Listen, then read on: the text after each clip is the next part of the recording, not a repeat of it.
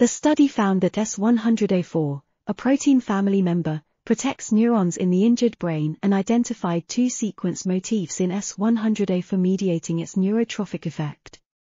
Synthetic peptides encompassing these motifs stimulated neurotogenesis and survival in vitro and mimic the S100A4-induced neuroprotection in brain trauma.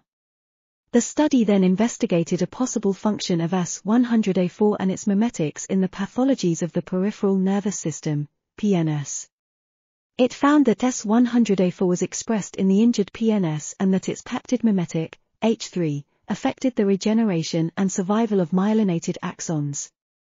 H3 accelerated electrophysiological, behavioral and morphological recovery after sciatic nerve crush while transiently delaying regeneration after sciatic nerve transection and repair.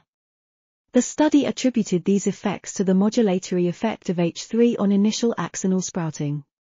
In contrast to the modest effect of H3 on the time course of regeneration, H3 had a long-term neuroprotective effect in the myelin protein P0 null mice, a model of dysmyelinating neuropathy, Charcot-Marie-Tooth type 1 disease, where the peptide attenuated the deterioration of nerve conduction, demyelination and axonal loss.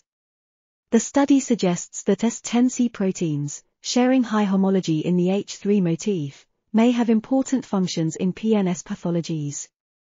This article was authored by Mihai Moldovan, Volodymyr Pinchenko, Oksana Dmytriyeva, and others.